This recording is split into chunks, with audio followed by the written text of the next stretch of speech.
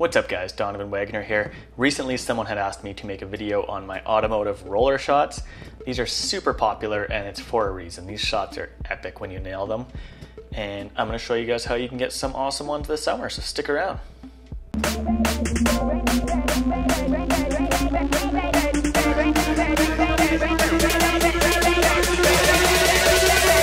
My whole life's a party.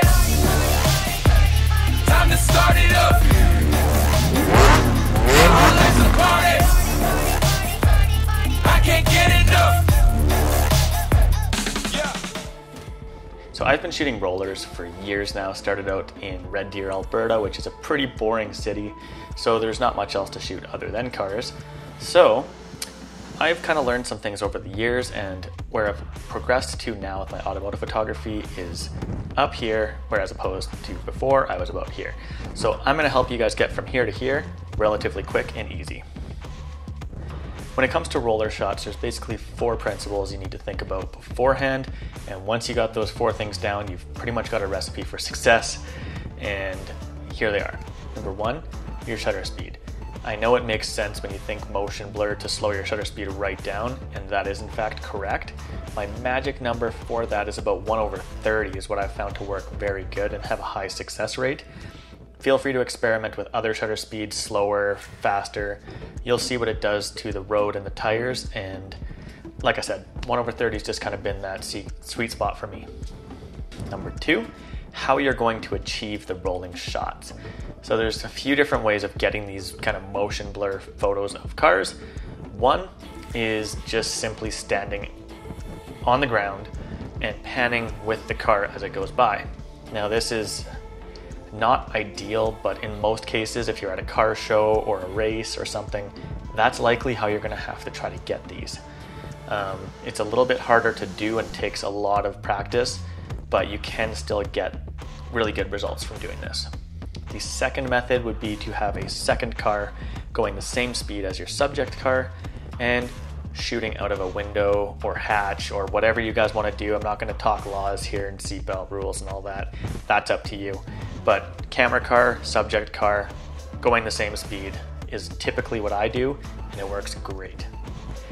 The third method I have seen people use is using a rig, which is having a pole with a camera on the end of it suction cupped to your subject car so that your camera and the car are going the exact same speed the entire time, and you just remote trigger it from inside the car. This is kind of a guaranteed fail-safe way of getting those clean rollers, and in fact you'll probably see a lot of people use this technique. It just requires minor photoshopping after to basically mask out the pole. Other than that, you're going to have a nice clean sharp image. Once you've figured out how you're going to go about taking the photos, the third thing you need to think about is angle. Like I've said in previous automotive videos, there are different angles you can take photos of cars, and some are more interesting than others and some are preferred. So my favorite again is shooting nice and low to the ground, so however you're going to go about doing that, back to number 2, that's up to you. But if you're nice and low to the ground, it allows more of the road and motion blur and the wheels, and it makes the car fill up more of the frame and look more impressive. Whereas if you're shooting just eye height or something, it's basically not as interesting because it's what everyone else would see typically. My most common angle for the subject car is almost a front 3/4, so side and front. So subject car here, I would be in the left lane slightly ahead of it. Again, that's just personal preference. I find most cars have the most nice, unique lines on those sides of the car. But again, that's entirely up to you and creative preference. Number 4, the final thing I always think about is the background. We get caught up in perfecting, oh, that's a sharp photo of the car, and then you get into Lightroom after and you're like, crap. There is a bunch of garbage bins and power lines and other things in the background of this photo that take away from it, and you just feel robbed. So think about where you're shooting these roller shots before you go through this hassle. So if you can find a road that doesn't have, an ugly barricade beside it or power lines or people have their garbage bins out on garbage day, these are all things you can think about ahead of time. It'll save you so much effort in post. And it'll just help the overall look of the image that much more. Anyways, guys, hope this helps you guys. Thank you so much for the question. If you guys have any more automotive photography questions or any kind of photography questions, let me know in the comments below. I would also love to see your guys' automotive work. So post your links in the comments below. I'll be sure to check them out.